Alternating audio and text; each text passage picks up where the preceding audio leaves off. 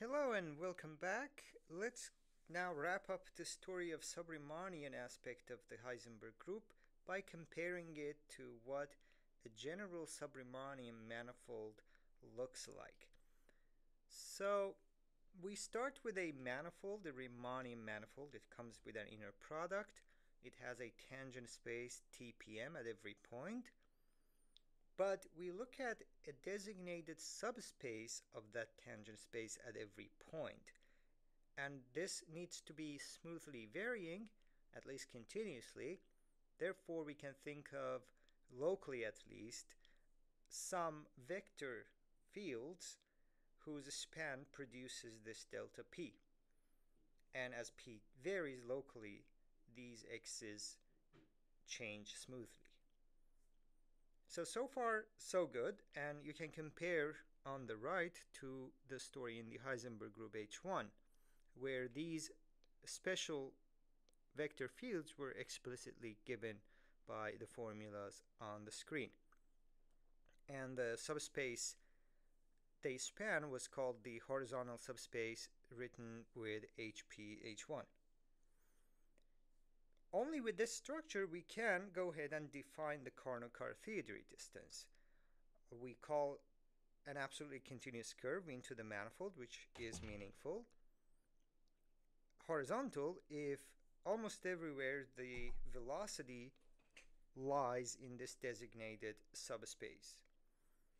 So again, the curves are restricted to having velocities only lying in a proper subspace of the tangent space. So if you take any random curve between 2 points, it may not be admissible for what we're going to do, because the carnot-caratheodory distance between points will be the length of only those curves that are horizontal and join 2 points. So I'm not going to, of course, introduce the whole theory of sub-Riemannian geometry. I will reference to the right place to find more on this.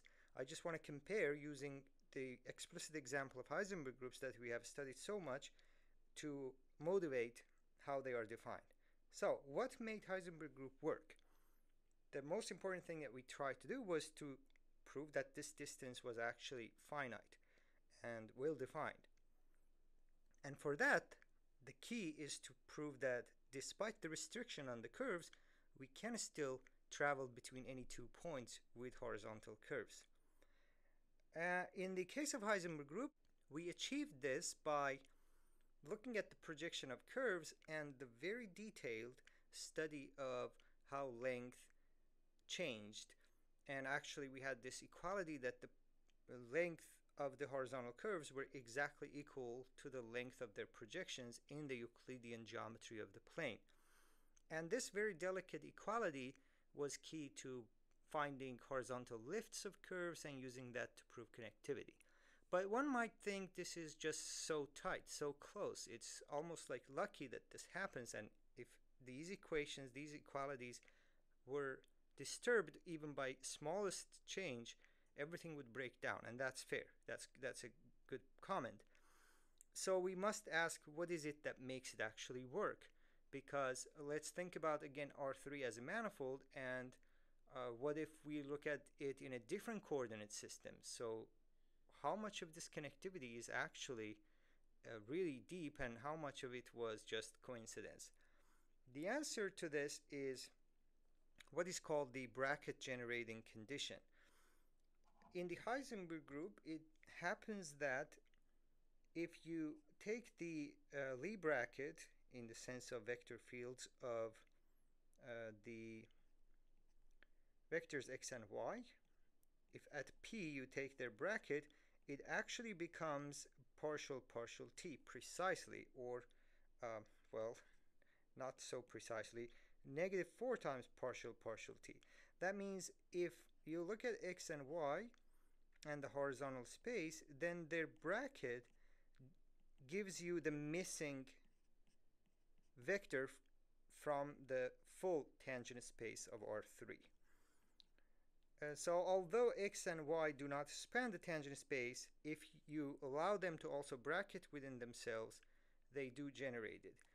So we can then define bracket generating for delta p here by saying that if I am allowed to also add to this whole bunch of vectors also the span of all the possible brackets of such vectors xi and xj's, and even higher dimensional brackets, maybe after I do xi and xj, I obtain a vector and now I bracket it back with xk and so on. So if it happens that adding the brackets to the span finally produces TPM, then we call this bracket generating. There are a lot of variations and a lot of subtleties here. For example, this k here might not be the same from one point to another. Sometimes this span could already be the whole space, but if that happens everywhere, then we're just talking about a Riemannian manifold because every curve would be horizontal and this will be just the usual distance we define on manifolds. So at least not everywhere it is the case that this span delta p is all of TPM. But if the brackets help span the whole TPM, we call it bracket generating. So a sub-Riemannian manifold is a choice of a Riemannian metric with a Riemannian inner product together with a what is called a distribution, and we want it to be bracket generating.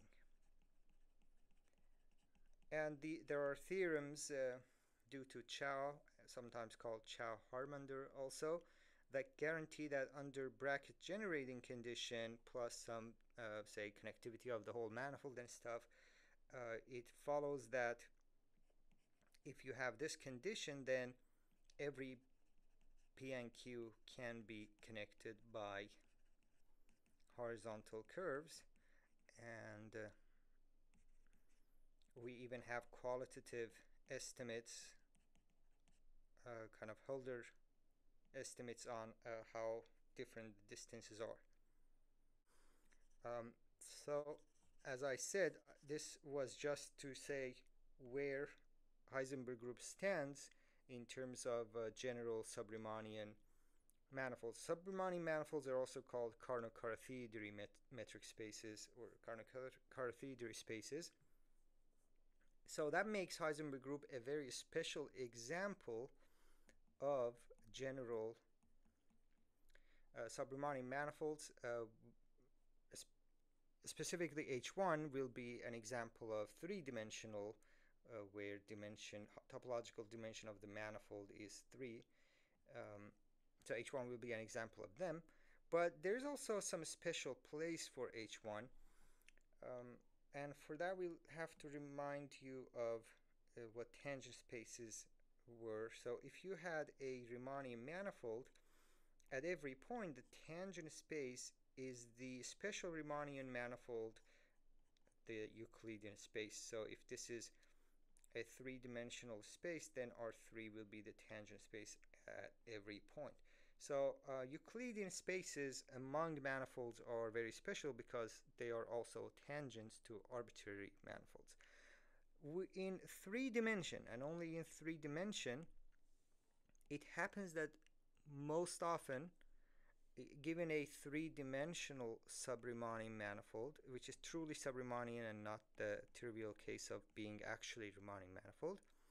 So if you have a 3D Riemannian manifold, then their tangents, which need to actually be defined metrically, so this is not tangent in the sense of coordinate charts and stuff that would just coincide with the tangent of the manifold. If you define a more intrinsic notion of tangent space, which is through convergence of metric spaces, where you look at neighborhoods and then you zoom in, but you scale so that you take away the shrinking due to just looking at smaller neighborhoods. If you kind of renormalize so that you can compare, then you take a limit of these metric spaces and that converges to another metric space, and that is called a tangent space to the manifold at that point.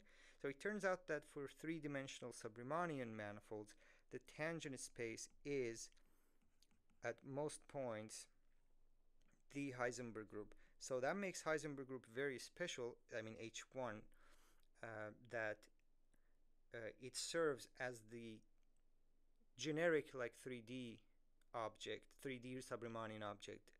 Tangents at every point are H1. So H1 is kind of the Euclidean space of sub-Riemannian world. That's why H1 is so special. In higher dimensions, the tangents could be more general grouped. So the resource that I mentioned, beautifully written notes by Enrico Ledone, it's actually a huge book. Fortunately, it's for now free on his website. And the more fortunate news is that Professor Ledone has made amazing videos on the topic of sub-Riemannian manifolds and carnot caratheodory spaces on YouTube. I must warn that his lectures and notes are pretty advanced.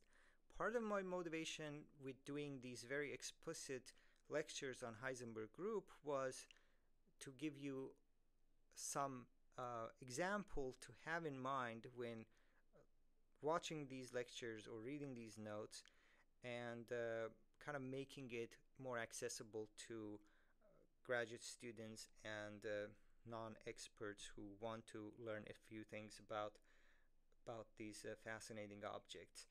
So definitely check out the link I will have to his lectures, and his book is just a treasure to have on your archive.